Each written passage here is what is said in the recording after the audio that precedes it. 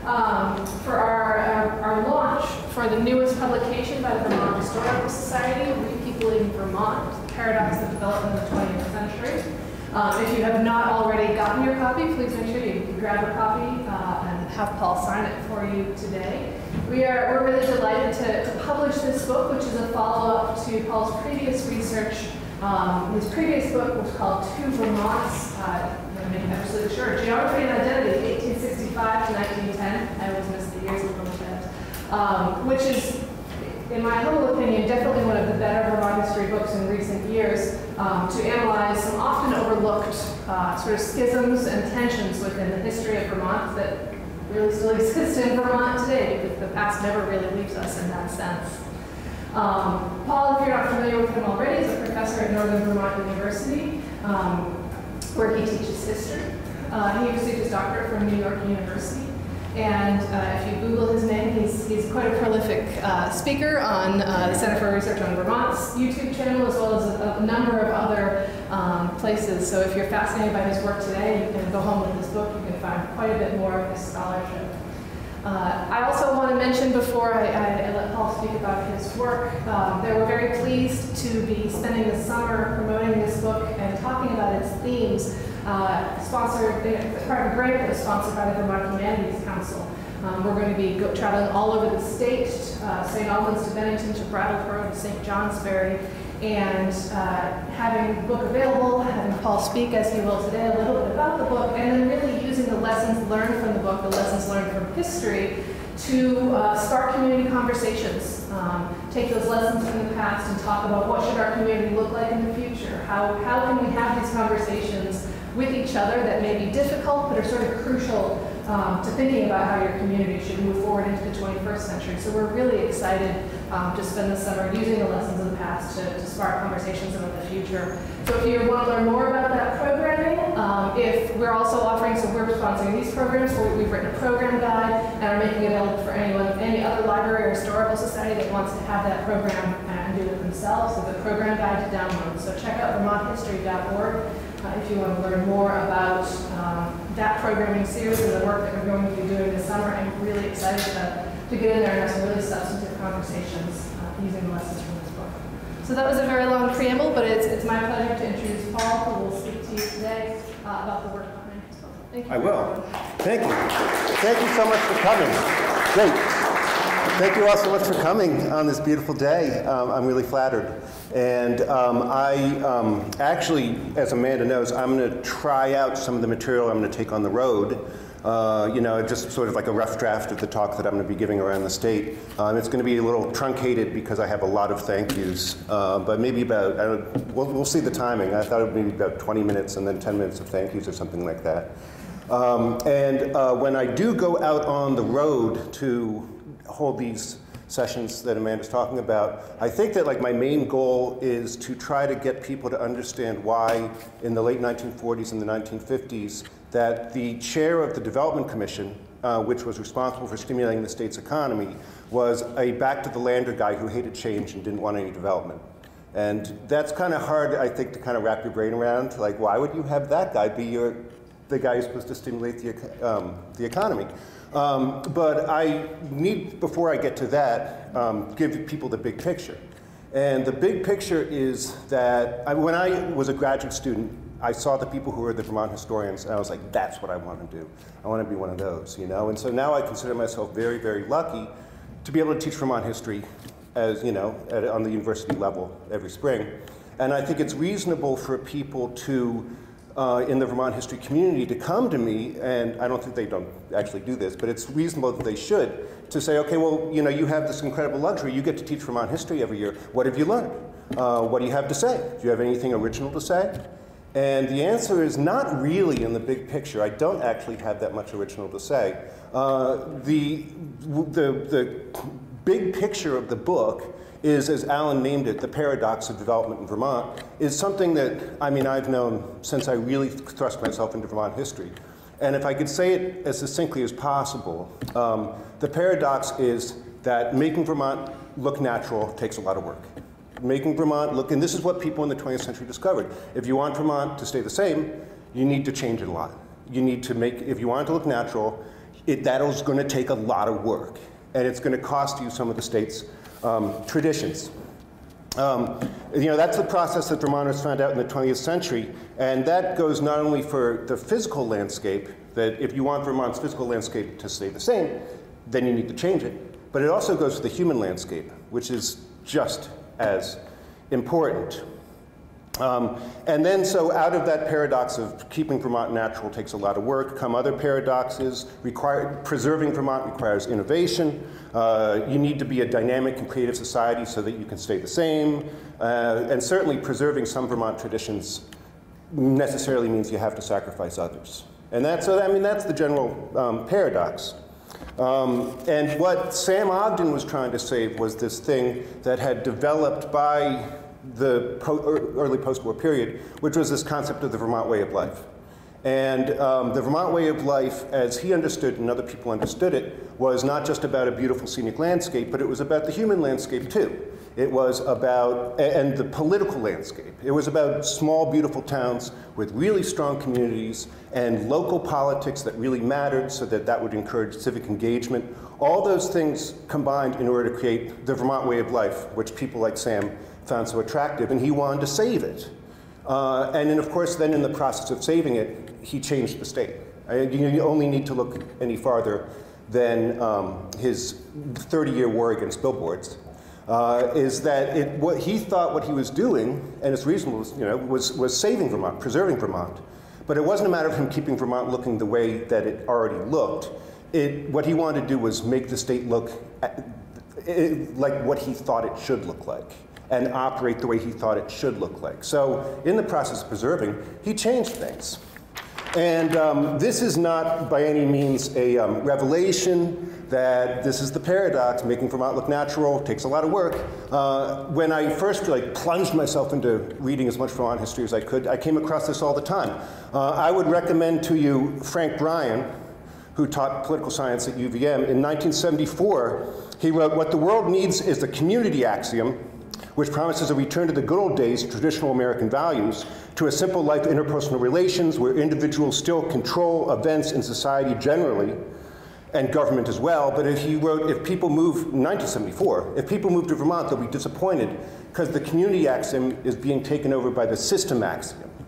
And it's like, yeah, well, there's a reason why the system axiom is coming into place. He said what will happen is Vermonters will be heavily taxed, isolated by choice, and spiteful to outsiders. And it's like, yeah, but the system axiom, what we just learned was that we need the system axiom in order to, because big problems require big solutions.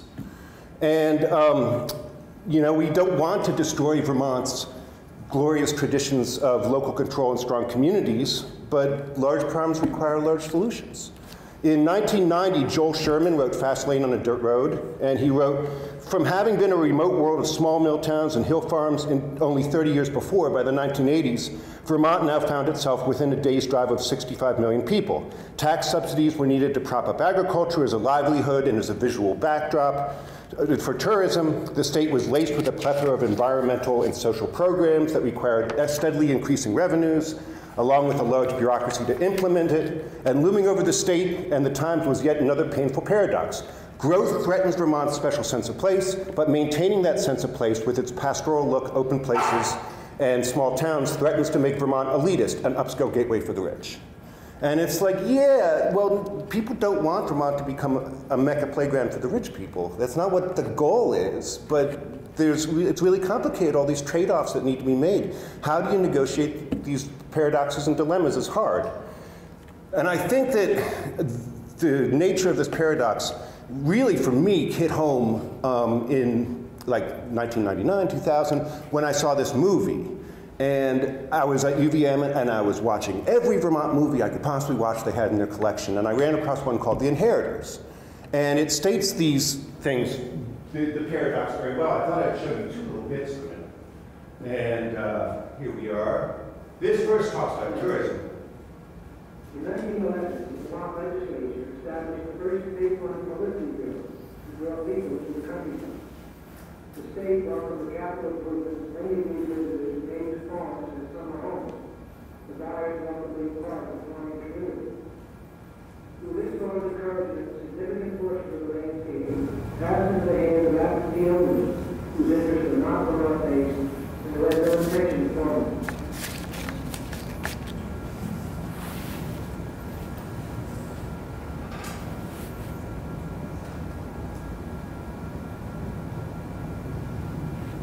Supported by the use of state funds, the emerging skiing industry brought the concept of the winter vacation. Yeah. Ladder would be great. Large sections of land were settled out-of-state residents, attracted by the rural atmosphere of small town Vermont as a place in which to own vacation property.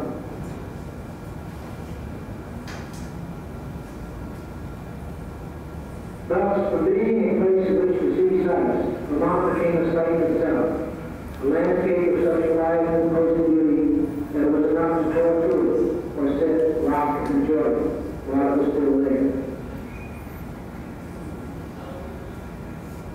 Throughout its history, the people of Vermont have been able to compete with outside sources to own and occupy their own land, only when that land is economically productive under the conditions of its time. And for most of the state, that is meant the grazing economy. And it is only the same grazing economy that produces the pastoral landscape so highly prized by all segments of society for aesthetic as well as economic reasons.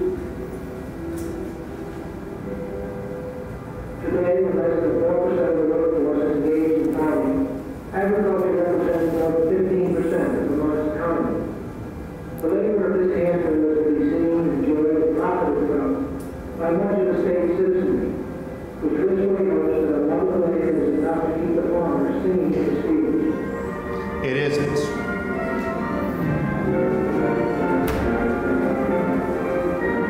It isn't. Okay.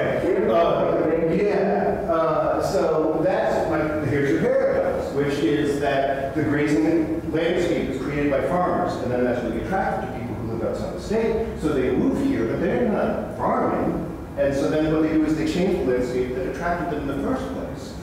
And that's a paradox, to say the least. And so I was watching this movie, but I wasn't really watching it very closely. It goes through the history of Vermont agriculture and extractive industries, and then it, basically, it was made for farmers to try to explain to them how they should adjust to the future. And so I had a book on my lap, and I was kind of glancing at it and had headphones on. And then I got to this part, which really, for me, is there's some stories about how you can, we'll start here. Different ways that Vermont farmers can cope with the changing economy, how dairy farmers are going out, and how maybe you should do sheep or horses instead. When was this made again? 1980. The number of new farming operations forces them to hold greater attention because the selling of the animals is independent of national farming trends. Most horse enterprises in Vermont are part-time, but some breeding farms are substantial. This harness racehorse operation near Vermont provides 4 full-time jobs. Because of small herd size and the economic value of individual animals, horse farms can often compete for and keep open land in suburban areas too small and too expensive for other kinds of livestock.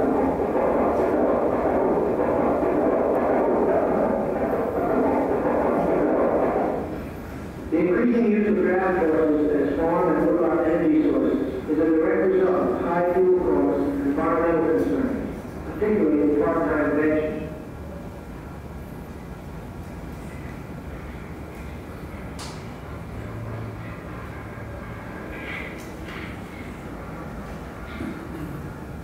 Of the 20% of Vermont still left open, there is today enough livestock farming to keep the pastoral vision alive. There can be few occupations which have such a profound effect on their community and its way of life as does that of farming, nor one that is so self-destructive. The pastoral farmer faces a peculiar predicament. As he clears his land and sows his grasses and legumes, he often mixes in the seeds of his own extinction.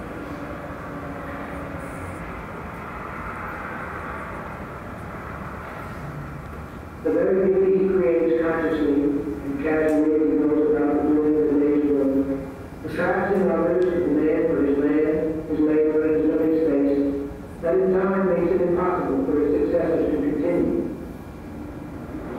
Sometimes these pressures are from faraway places with strange sounding names like Venezuela, Ontario, and Pennsylvania. And I was like, wait a second, wait a second. No, wait. India as capital, and shores and friends. Yeah. The passion of farmer faces a peculiar predicament. I was like, Wait a second. We often make it as a disease of its own distinction.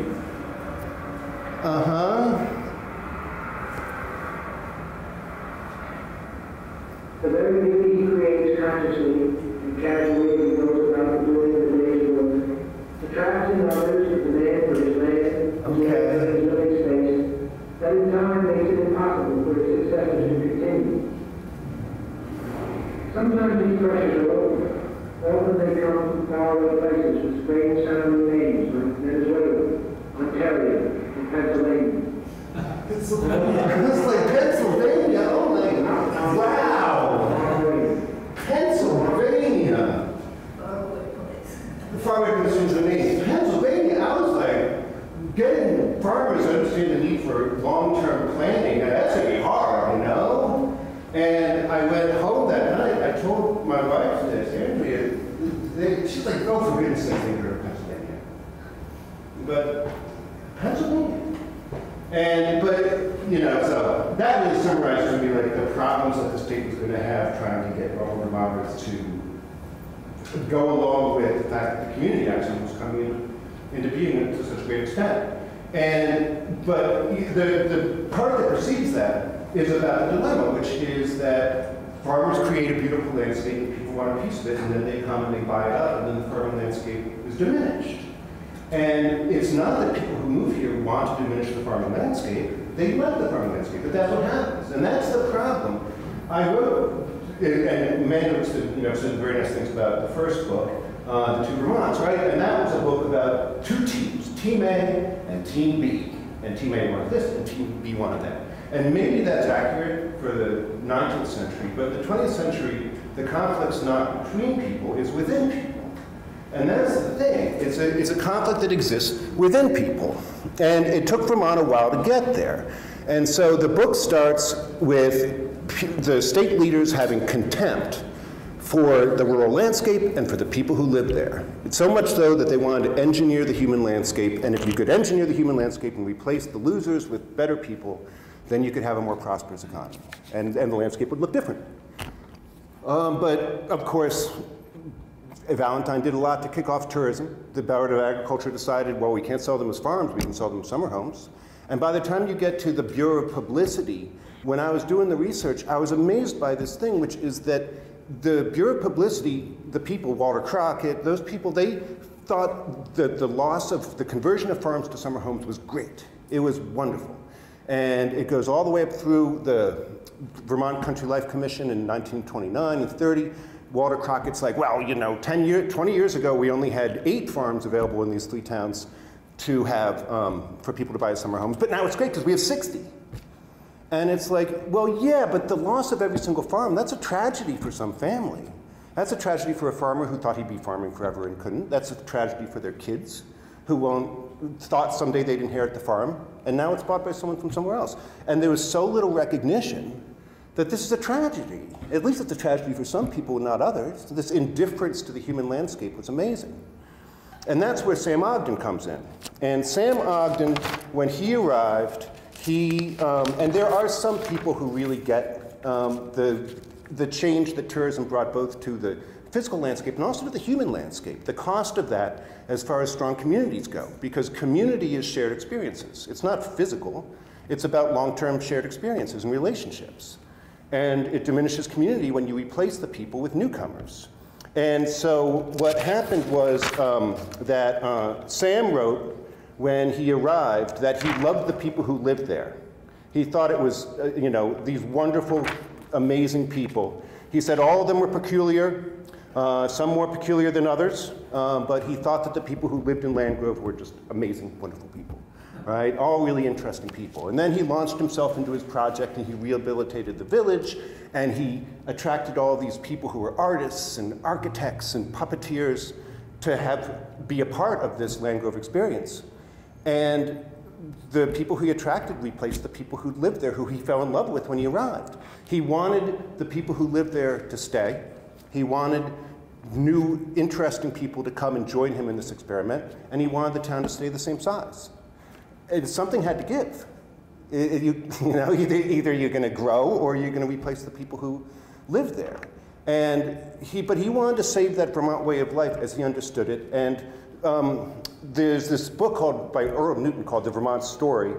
And he writes about Sam Ogden when he became commissioner, the chair of the Development Commission. Sam Ogden first served as member of the Vermont Development Commission and in 1947 became its chairman. He has no vast plans to lure great industries into the state, nor to promote a great wave of indiscriminate tourist travel. He represents the wise synthesis of the native and the newcomer in his desire to see the state develop along progressive lines without a sacrifice of its individuality and its more or less unique way of life. So he's going to develop it along progressive lines, but keep it the same. And I mean, that's the problem. I mean, what kind of a development commissioner doesn't want any industries? And so that's kind of the thing that I have to convey to people when I go out on the road. And what makes the Vermont way of life possible? Earl Newton in that book is really clear about it. Life in rural communities in Vermont offers the newcomer and his family opportunities for participation in the affairs of the community to an extent not possible elsewhere. In the cities, interest in the community affairs has practically disappeared. The growth of large centers of population absorbs surrounding towns and villages, and the gathering together of rootless thousands, the impersonal and unnatural apartment houses have all contrived to bring about the complete disappearance of community spirit in those places. Well, probably an exaggeration, but this is not true in the country. In the country, the individual is called upon to participate in the affairs of the community in which he lives. The key being, it has to exist on a small scale. It's something that Lewis Mumford, a historian of the city, said around the same time, that it has to stay on a small scale. And so he was the development commissioner who didn't want development. And so as part of being the development commissioner, he authorized money to be spent on some movies. And one of them is called Background for Living, which is a wonderful movie. I'll show you 2 parts of it. And the praise of boys are by no means always measured in money. The waters are open to holiday makers with yachts.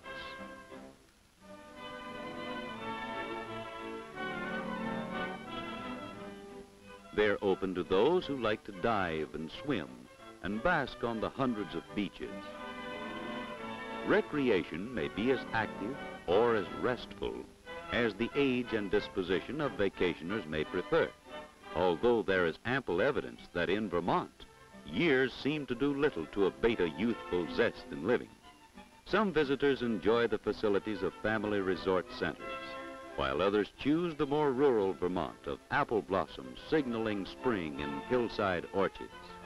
Some prefer summer horseback trips over miles of little-traveled roads and woodland trails, trails which turn to red and gold when autumn shimmers northward through the mountains. And, of course, there are the famous mountain slopes where snow lies crisp and deep throughout the winter. What can Vermont mean to you? Well, if you're an artist like William Chaldack, it will mean an infinite variety of subjects for your brush and canvas. To Sam Ogden, it has meant the creative satisfaction of restoring a once abandoned community to vigorous life, largely by the work of his own hands. Okay. A couple of things going on here. First of all, if I was a development commissioner and I authorized the movies, I would totally put myself into it. You can't blame Sam for being like, well, I'll give you the money, but only if I can get it. Number 2, nothing says development like senior citizens may work at. And number 3, if it requires yachts, it's probably measured in money. And the whole thing, this whole movie is fabulous. There is a story that weaves through it, though, where this fellow here, and this is the part here, is a real estate agent. And there's this family that wants to buy and so this house. And they're very white and very middle class. And by the way, the specific house has changed, but this is basically Valentine's list of 1809. And this is his list of farms. So anyway, there's this family, and they have this crusty real estate agent, and he totally is checking them out to make sure that they're going to fit in the community. And yeah, and so there's all sorts of skiing scenes. You get Norman Rockwell talking about how wonderful the place is, and this kind of thing. As to be a place to visit, a place to work, and a place to live. Right. It's all about the Vermont way of life. It's not just about a beautiful landscape. The church on the common. And above all, it will be a community which is home. So, I mean, that's the transition in the 20th century, which is, in the 1920s, the Bureau of Publicity sold Vermont as a beautiful landscape. America, Switzerland, vacation land, unspoiled Vermont, and it was about the landscape. But it wasn't about the human landscape so much. It wasn't about the Vermont way of life and how integral and important community is to that. And Vermont has this, whereas other places have lost it. Which brings us to the final scene here, the real estate agent. You know, sometimes folks call me crotchety and stubborn. Yes, they do. But the way I feel about it, this isn't a big town, and we don't have room for those that don't fit in. But you folks do. And I want you to know you're going to have that house if I have to sell it to you. Which is weird. Like, was that a thing where, like, the real estate agents got to decide who gets to live in town? Was that really a thing? I mean, and clearly the message is, okay, so here's this heterosexual, white, middle-class family. If you are deviate from that, your people don't fit. You know, don't come because you're just going to find a real estate agent who will humiliate you by refusing to sell your house. So don't bother coming. And so that's weird. Was that really a thing where real estate agents get to choose who gets to live in their town? It sounds like Alabama during Jim Crow, doesn't it? But there's something else here that I think is really important, which is this. Crotchety and stubborn. Yes, they do. The way I feel about it, this isn't a big town, and we don't have room for... Whoops, well, we got the idea there, but we don't have room for people who don't fit in. Yes, they do. The way I feel about it, this isn't a big town, and The boy, the girl, how long are they going to live in that town? When they're 18, they're going to bail, right? They're not going to stay, are they? And I have no problem at all with middle-class white families with children buying houses in small towns in Vermont. I'm one of them. But you can't have just that. If it's a total turnover, she's out of there at 18. She's going to go to UVM or she's going to go to BC or whatever. She's out of that town. If you have this constant turnover of people, the very community the Development Commission was selling is going to get lost. And so that's really the central paradox, you know? Oh, by the last part, actually, I'm a liquid reader, so this part here. Whoops. So they come up to the house here, and they go in the new house. Takes down the sign, and the guy says, "Look at the view." And the home buyer is like, "Yeah, they're not going to develop that, are they?" The guy's like, "No, that's national enforcement. Don't worry about it." Right here, yeah. So they're not going to ever change that view, are they? No, it's part of the national forest. So that's the thing. And so, you know, same way a lot of people was caught in this thing about trying to save Vermont, but necessarily changing it. And through the 60s is really, I think, a crucial decade when Vermont was like, okay, what are we going to do? We're going to do this, we're going to do that. And Sam Ogden served as the head of the Scenery Commission in order to advise the Hoff administration on what they should do about Vermont's landscape. And he said what we need is a giant statewide land use commission with lots of zoning and lots of rules and lots of regulations. And you could not possibly pass that as long as you had the one town, one vote legislature. And then, so what happened was they reapportioned in 1965 and we got Act 250. And Sam Ogden got the law he wanted and he thought reapportionment was the worst thing that ever happened to Vermont. And it's like, you can't have it both ways. There's always, you know, I mean, it's a bit of a zero-sum game. But what the commission, what the studies that the Hoff administration did were summarized in their 1968 Vision and Choice about Vermont's future. It was a state framework for how to move forward. It was called Rejecting the Inevitable. This statement is offered as a contribution to public discussion, critically needed of the fundamental choices facing the people of Vermont. Such an effort is required if Vermont, its state and local government, and its people are going to control the destiny of the state. And after identifying some challenges, it ends, Vermont has an opportunity and an obligation to the nation to pioneer in the search for new ways to achieve a harmonious and creative society. It needs to change because that's the only way it can stay the same. And so, to this day, you know, the tension between preserving the physical landscape while changing and preserving the human landscape, which is just as important, while still improving it with new people, causes Vermont to be a really conflicted society. At once we embrace progress, and on the other we worry about forces that often come from faraway places with strange-sounding names, like Pennsylvania. And it isn't the 1910s, it's not a century ago, we're not so completely indifferent to the importance of the persistence of the human landscape, alongside the preservation of the physical landscape. But the question we want to ask, I think, when I go on the road is, well, how are we doing at it? Do people feel like we're negotiating this complex path well? You know, the physical and the human landscape. So is that pretty much, Alan, is that pretty much where I want to go with that when I go on the road? It's pretty much what the book's about, right? Would you say? Okay, well, if you have anything to say to me about what I've just said, I would be grateful, but I do want, I probably run over, I don't have a clock on me, to say that this has been a long project. I think it's been 8 years, and just so you have a sense of how long 8 years is, Peter, stand up. He was in kindergarten when I started this project. He was in kindergarten. And I always taught the story of the Swedes, because I run across it in my first book, to my students in Vermont history, and always the punchline was, they all moved to Minnesota. And then I thought, I really don't know the story, so I started to look into it.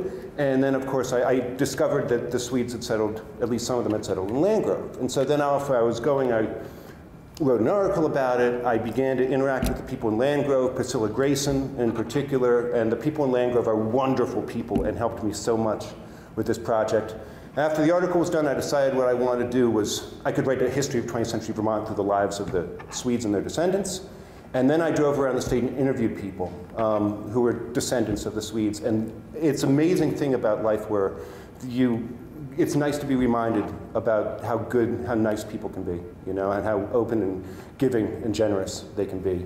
3 of the people I interviewed aren't alive anymore, you know, I mean, so I'm very grateful that I did the research when I could. I want to thank Michael Sherman for editing that article. Much of what you read at the beginning of the book is Michael Sherman's handiwork. So then after I worked on it for like 5 years, I had this moment where I was like, okay, I have enough of a manuscript. And then I had to call Alan and be like, Alan, I've been working on a book for 5 years. You're going to publish it, right? You know, because I never wanted anyone to publish it except for the VHS press. I think the VHS always does an amazing job with its books. And I'm so lucky with my first book.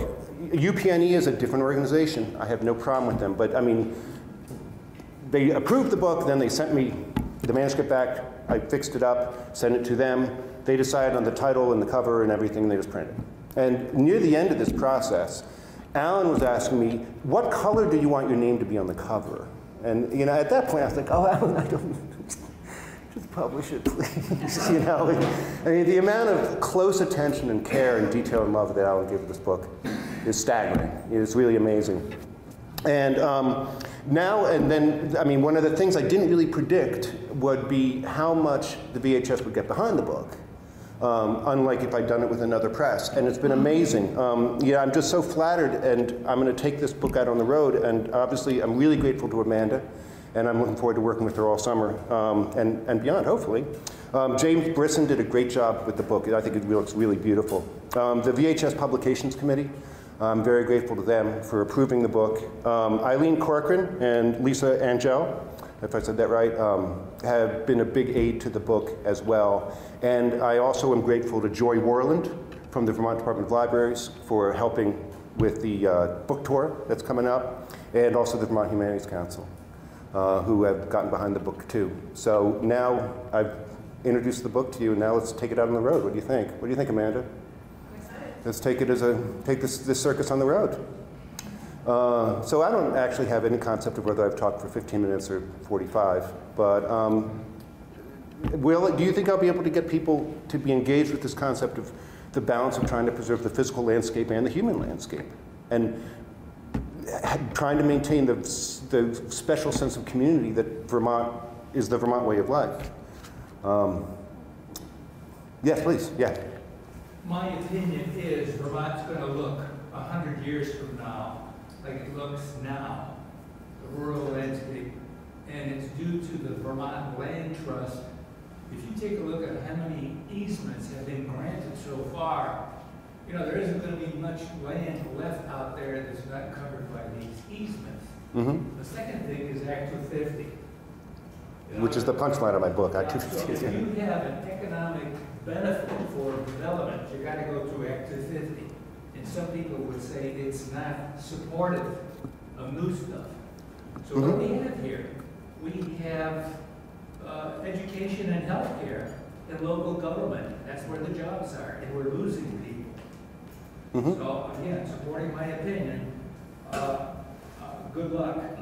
But economic forces are gonna, you know, they're just not gonna be able to overcome what's in place. Yeah, yeah. I mean, to say that it's going to look 100 years from now like it looks now, the backdrop to the book is that there was an old economy, and it revolved around dairy farming, extractive industries like lumber and quarrying, and small-time manufacturing.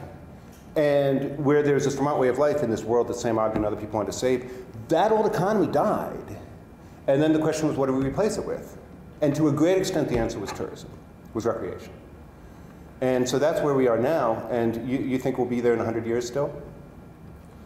Kind of like this, yes. You know, the ski industry just reported for the last 37 years, the number of skiers has been constant for the last 37 years. And golfing is a distressed industry. So if you want to come up here and golf and ski, you know, we're looking at industries that are not going to grow that much. So what are we going to do? Yeah. A lot of our kids need assistance, food assistance, and in our school systems here, we feed a lot of kids at lunch. And a lot of people in this state don't have enough food to eat, and we're coming to the rescue, I think, with the Vermont Food Bank. So how long will we be able to hang on like this?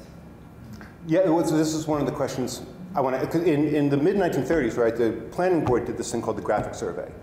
And it was the first really comprehensive kind of look at the economy like that and what they should do. And they said, well, dairy farming's going out, quarrying and timber are going out, you know, all these. The only industry that shows a great possibilities for growth is recreation. And the state, to a great extent, put its eggs in that basket.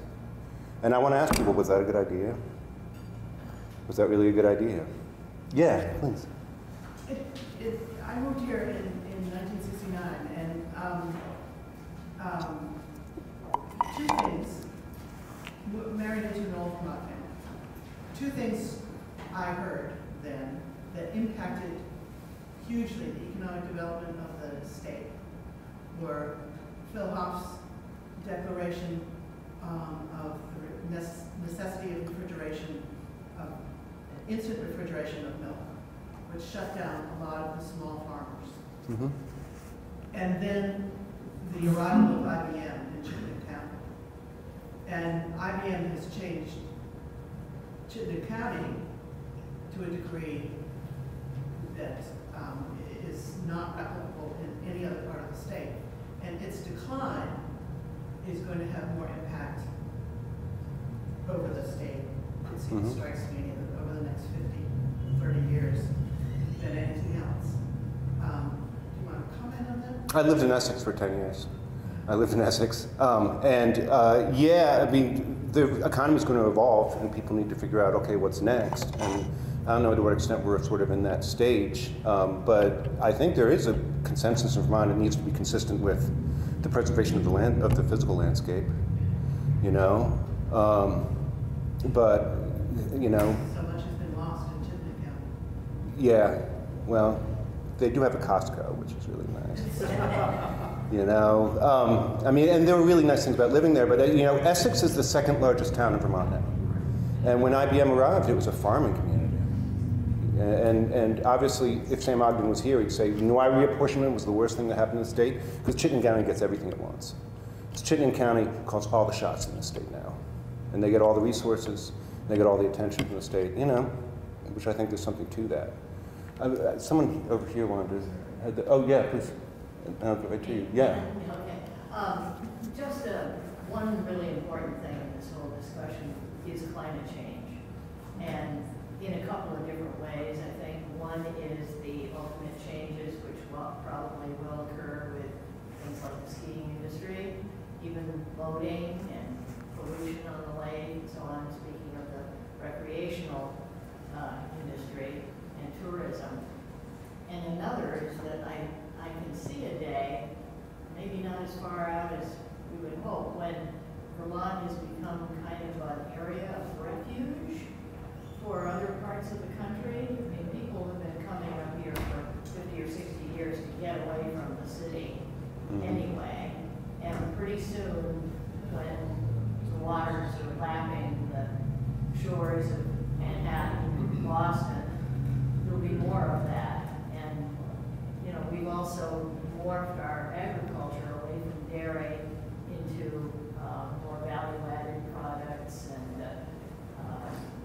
vegetables and so on. We may be growing food for New England simply because we're not underwater. And meanwhile, then other industries like the maple industry will be moving north of the border because of climate change. So I think those forces are multifaceted and really important to bear in mind. Yeah, and we'll still be even more, we'll be dealing with this problem, which is, okay, if you go around and look people in Vermont and you say, well, do you want to have a more dynamic economy? Do you want to have more jobs? Do you want to have more industry? Do you want to be able to keep young people? Do you want to raise the tax base? You say, yes, sure. Do you want the state to change? Do you want your town to get bigger? Oh, no, I don't want my town to get bigger. I like it the way it is, right? And so probably climate change is going to heighten that paradox. Do you think so? Yeah. Bruce, yeah, please. Well, speaking of paradox, Governor Davis, who I think was the environmental governor, made several speeches. One at the beginning of the 1970 session of the legislature, and he said this: if we do these things, he was promoting the passage of Act 250 because the Gibb Commission had just been delivered its report to the legislature. We could have development without destruction. And I find that paradoxical because development generally, in one way or another, does involve destruction of local ecosystems. So that was interesting. Listening to the realtor, you know, I'm chair of the State Library Board, and so I've spent a lot of time researching Dorothy Canfield Fisher over the last 2 years. And she was perhaps the premier spokesperson for Vermont in the 20s and the 30s, but she also spoke in language similar to his. You can find it. She spoke about the kinds of people she wanted. She didn't want people who were too rich, but college professors, professionals, not people who are accustomed to handling money, which is a loaded phrase, but she promoted what the Rutland Herald called selective immigration. So there's an echo of that thing. And then Arthur Wallace Peach chaired the Committee on Traditions and Ideals, Norwich professor, later executive director of the Vermont Historical Society. They were also promoting that idea of the kind of people we want here in Vermont. At the same time, the Committee on Summer Tourists, summer economy, they were promoting development, more attracting more people. Very interesting arguments, even within, I think, the Commission on VCCL.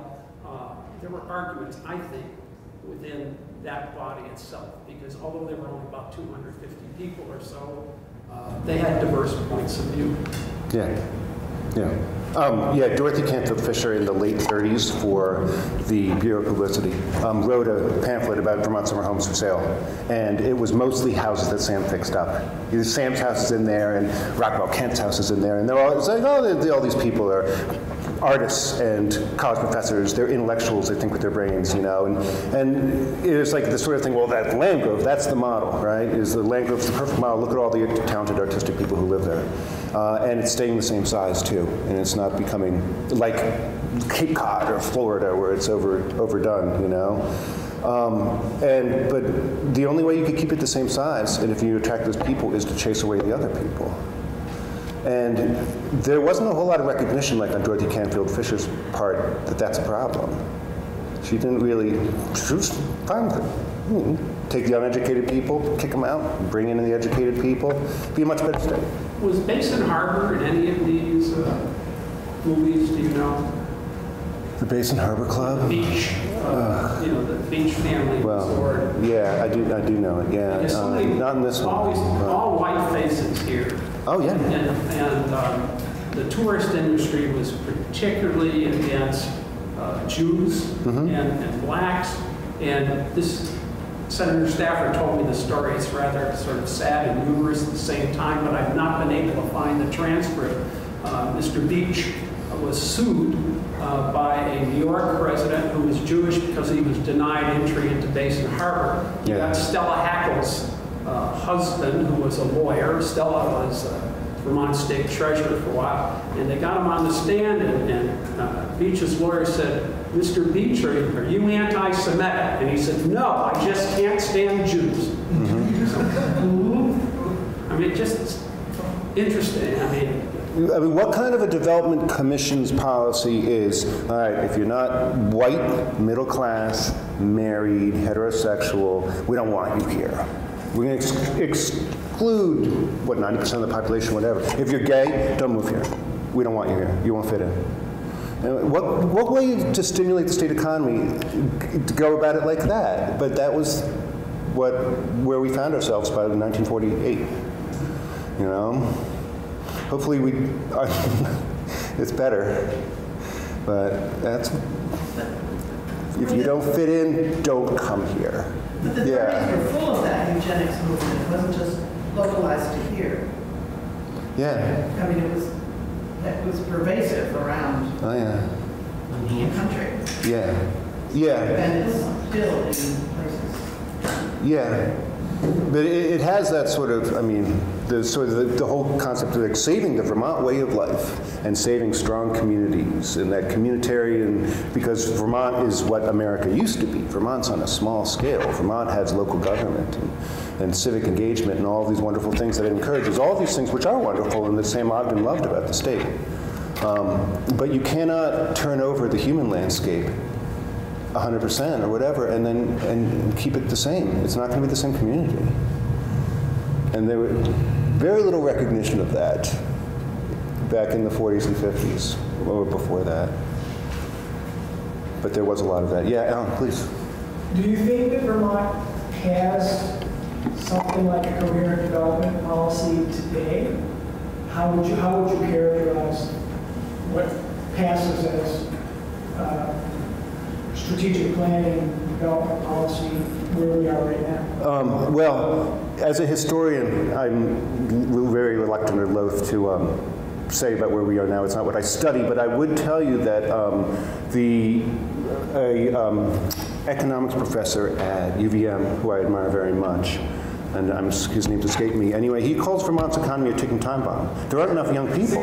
It's a ticking time. The economy's a ticking time bomb. There aren't enough young people.